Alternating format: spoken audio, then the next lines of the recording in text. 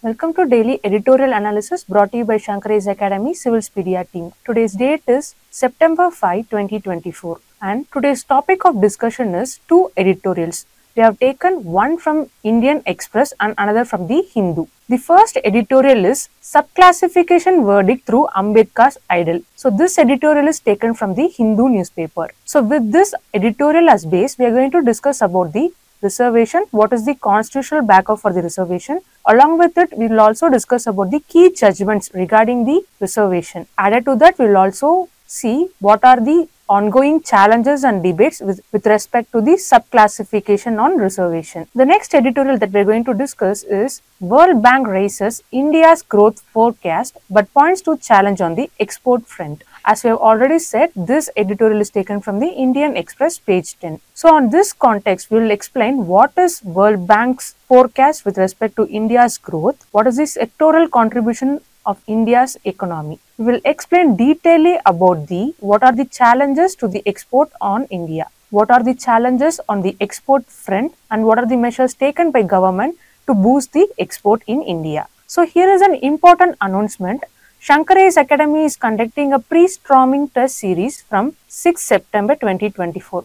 So this test series consists of almost 48 tests which you can enroll by clicking the link given below in the description. We are also conducting a mains open mock test to boost your UPSC mains preparation with us. So without further delay, let's get into today's discussion. So this is the first editorial that we are going to discuss today. It is taken from the newspaper The Hindu. Subclassification verdict through the Ambedkar ideals. So to understand this editorial, go back to August 1, 2024. So a landmark case happened between the state of Punjab versus the Davinder Singh. So in this case, they reversed the earlier judgment and uphold the subclassification of SC reservation. Actually, SC consists of various subgroups. Some are dominant while others are marginalized. So this subclassification will ensure that the reservation benefits will reach the marginalized group. So with this basis, we will understand what are the constitutional provisions for the reservation, the key judgments, and what is subclassification, and what are the challenges in their implementation one by one. So let's begin with the mains question first. Reservation should not be seen as a poverty alleviation program. Support this statement by analyzing the importance of reservation even in the 21st century, especially for a country like India. Address the debates it brings in and a way forward for the sustenance of the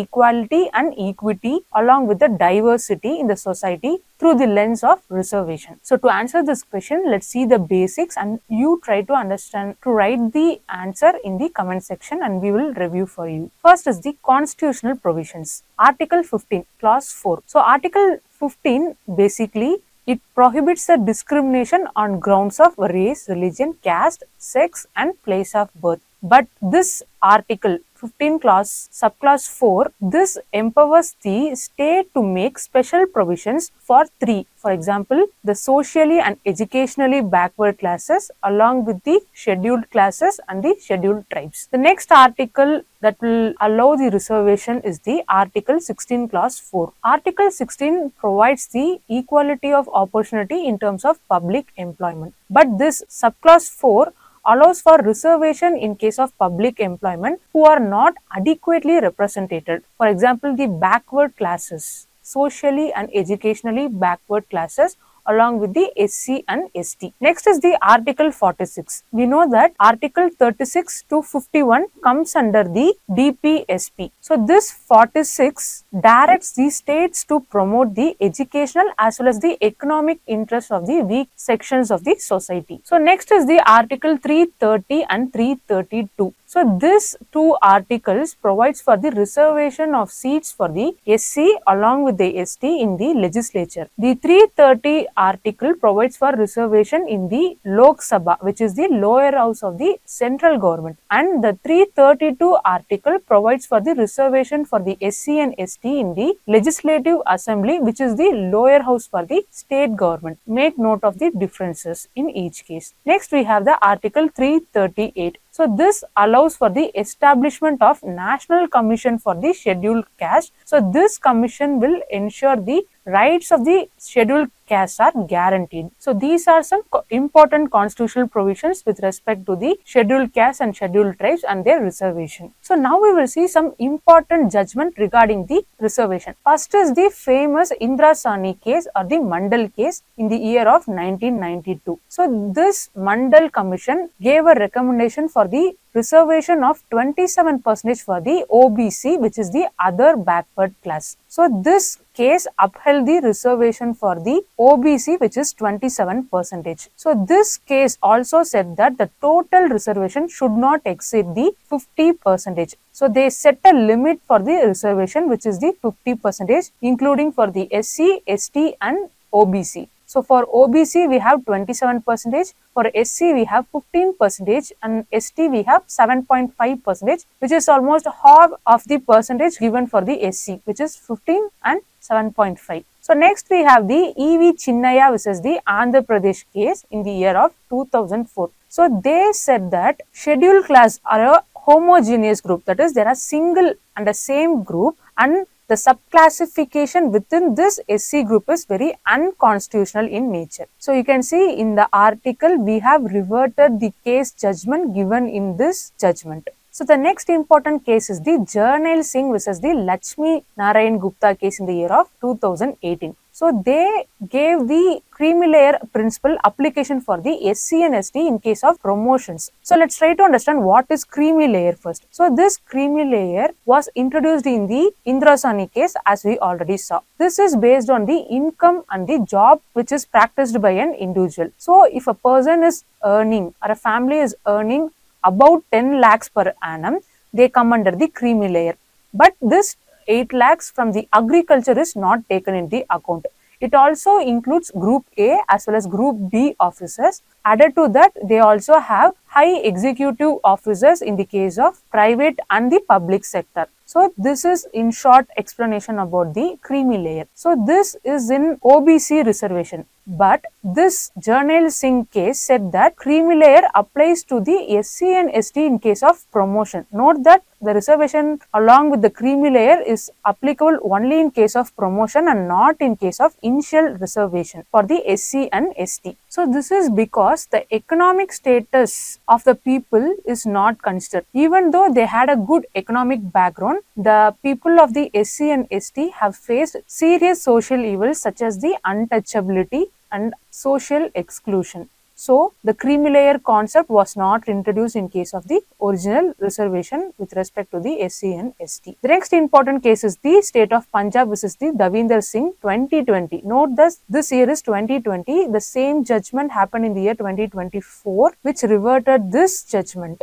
Next is the Maratha reservation judgment in the year of 2021. So they declared the Maratha reservation as unconstitutional because the reservation exceeded the 50% limit. We already saw the reservation of 50% limit was set up in the Mandal case. So now we will see what is subclassification of reservation. We already saw in the initial discussion that the SC group has many subgroups. Some are socially good and some are marginalized. So subclassification is done so that the reservation benefits will reach the marginalized group. So this is the definition given here. Creating categories within the reserved class to ensure benefits reach the most deprived classes. So now the recent judgment on the August 1, 2024 says that it supports the subclassification within the SC because it aligns with the Ambedkar ideals. So he supported the reservation for the SC who are socially disadvantaged. So he uphold the values such as the fraternity, solidarity and equality. So this subclassification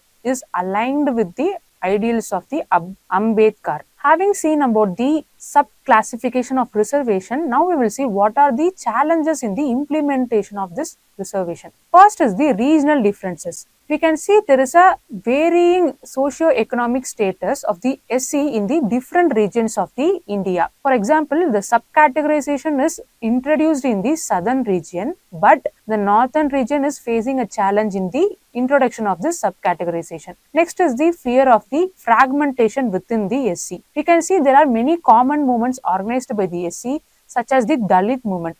If subcategorization is introduced in case, this can lead to fragmentation within the SC and which can disrupt the unity among them. Next is the beneficiary identification. We have seen we will identify the most marginalized group among the classified group. So how to accurately identify the deprived classes is a serious question regarding this. Next is the political and social opposition. So few groups fear that if subclassification is introduced, they might have a reduction in their share in reservation. So there is a opposition from certain groups which is having a say in the implementation. Next is the judicial review. We already saw Chinnaiah case has not upheld the reservation subclassification, but the recent judgment of the Punjab has reverted this judgment. The last is the implementation delay. Because of all these factors, there is a huge delay in the implementation because it is a highly time consuming process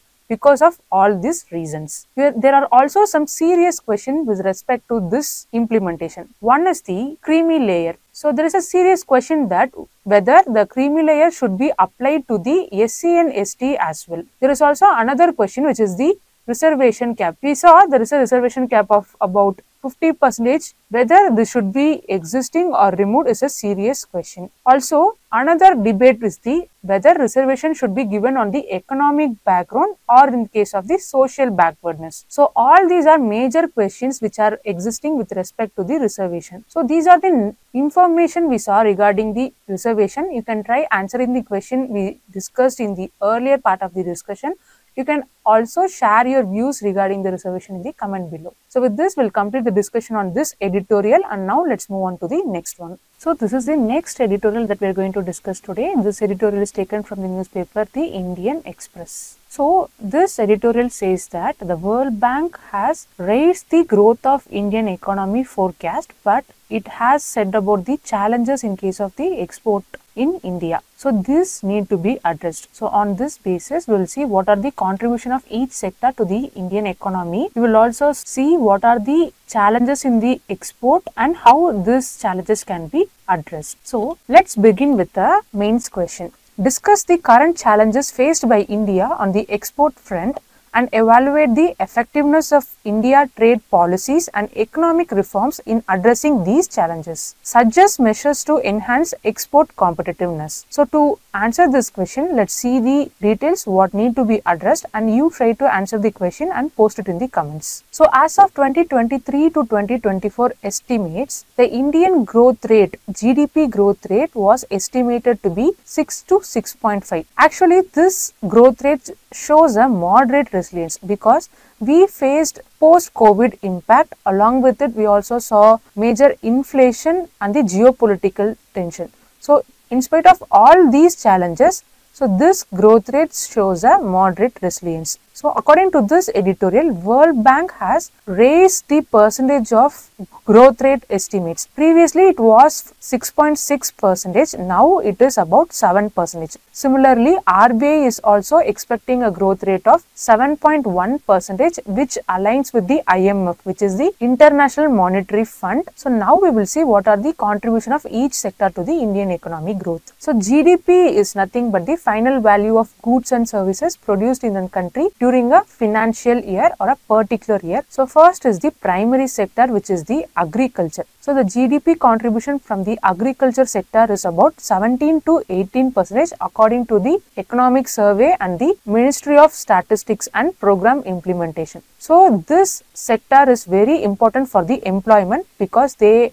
employ almost 50% of the Indian population, but it has very low productivity. That's why various schemes like the in case of financial credit, irrigation and the post-harvest management are introduced to increase the productivity in this sector. Next is the industrial sector or the manufacturing sector, also known as the secondary sector. So they contribute almost 27 to 29% in the GDP of Indian economy. So but this secondary sector is facing a slowdown because of the issues in the global supply chain. Next is the tertiary or the important sector in the Indian economy, which is the service sector. They account for almost 55 to 58% in the GDP. So this is a dominant sector in the Indian economy because they are accounting to the information technology and software export. So having discussed about the sectoral contribution to the Indian economy, now we will see what are the challenges to the export from India. First is the global economic slowdown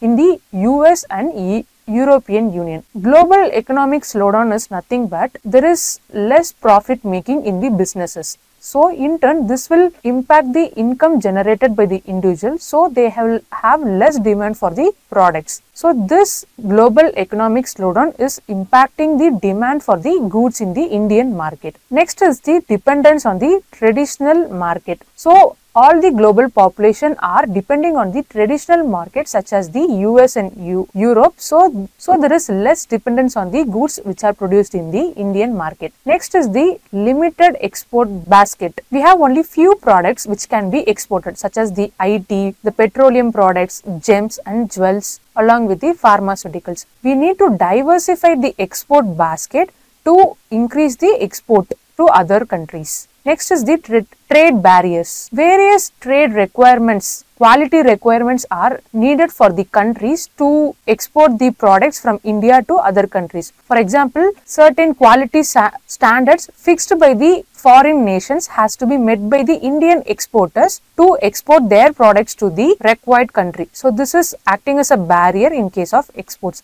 Similarly, certification and quotas are acting as a barrier in case of the export. Also, we have a deficiency in the infrastructure. We have a poor logistic along with the poor facility in India. We also have a large amount of transportation cost which can hinder the export to the foreign countries. We are also lacking in the technological upgradation which can be a serious limitation in case of manufacturing as well as the exporting. So these are the important challenges in case of exporting the Indian products to the other nations. We have an infrastructure deficiency, lack of a technological upgradation, a limited export basket along with the global economic slowdown. Now we will see what are the trade policy measures which has to be taken by the Indian government to meet these challenges. First is the free trade policy 2023. The Indian Free Trade Policy 2023 is targeting the export should reach up to $2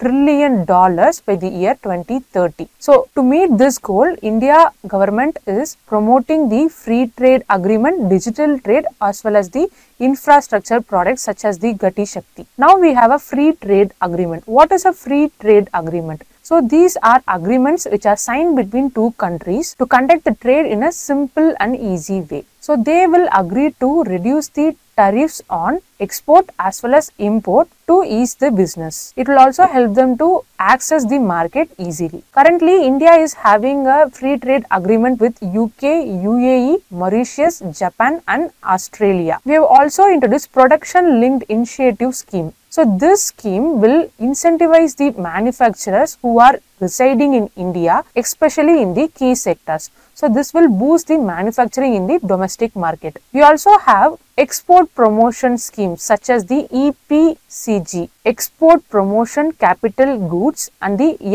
MEIS, Merchandise Export from India scheme. So these schemes will reduce the tax burden and promote the export from India. Next, we have the special economic zone. So these economic zones will have a special incentives to the manufacturers. They also provide the infrastructure support to the manufacturers residing in this special economic zone. For example, we have Cochin in Kerala, Noida in the Uttar Pradesh, Visakhapatnam in the Andhra Pradesh. So the important initiatives to promote the export in India are the free trade policy, the free trade agreement, the production linked initiative scheme. Along with it, we also have the special economic zones and the export promotion schemes such as the EPCG and the MEIS. So now we will see what are the economic policy and reforms which are undertaken to support the exports in India. First is the Make in India initiative.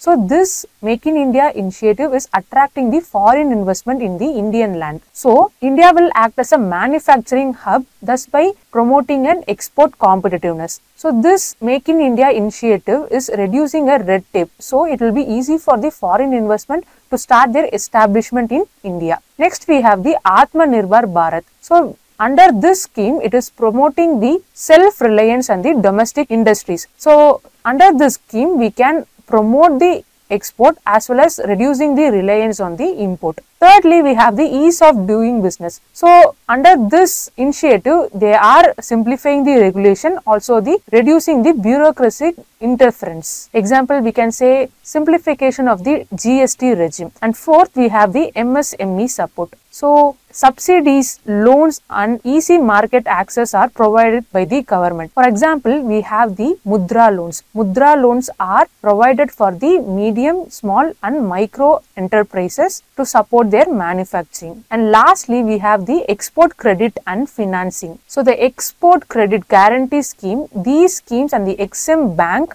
will provide the financial solution to the export-led initiatives. So thereby, these are the economic policies undertaken by the government of India to support and promote the export in India. First is the Make in India initiative. Second, the Atmanirbhar Bharat. Third, ease of doing business. Along with it, we also have the MSME Mudra loans and the ECGC financial solution to the export-led businesses. So in this discussion, we saw what is the sectoral contribution of each sector in the Indian economy. We also saw what are the challenges in the export and the measures taken by the government to address them. So with this information, you can try answering the mains question for the question discussed in the earlier part of this article and leave it in the comment section below. We have come to end of today's discussion. If you found the video informative, do hit like, give your feedbacks as comment and don't forget to subscribe. Thank you. Have a nice day.